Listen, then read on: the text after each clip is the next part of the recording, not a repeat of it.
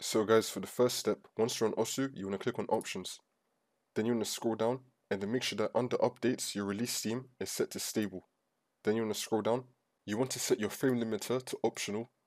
And then you want to tick reduce dropped frames and compatibility mode, which will restart OSU. Now once you're back on OSU, you want to scroll down again to resolution. You want to make sure that you're playing on your native resolution. Then you want to scroll down again, and then depending on the map and the skin, you want to tweak with these detailed settings and then see what works best for you. Now you want to head over to your desktop, but you want to keep OSU open. Now once you're on our desktop, make sure that you still have OSU running.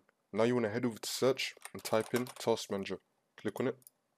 Now once you're on this, you want to look for OSU. You want to right click on it and then click on Go to Details.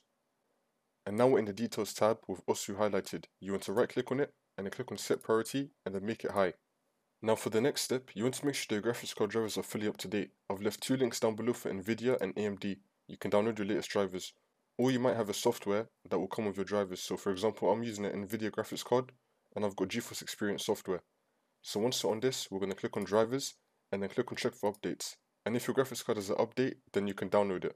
And if you're using GeForce Experience, you want to click on home and then you want to find OSU. You want to click on details and then you want to click on the spanner.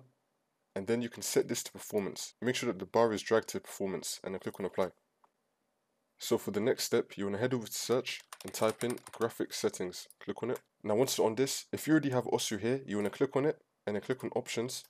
And then you want to click on high performance and then click on save. If you don't see OSU, then you want to click on browse.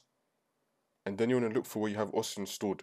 Once you find OSU, you want to double click on it, which will then add it here. And then make sure that it's on high performance. Now for the last step, you want to head over to search and type in run. Then we're going to type in %temp% and click on enter. Now once you're on this, we're going to click on Ctrl A on our keyboard and then delete all these temporary files. If you get this, click on do this for all current items, then click on continue. Not all of them will get deleted, but most of them will. Now once you complete all the steps in this video, you want to restart your computer and then the problem should be fixed.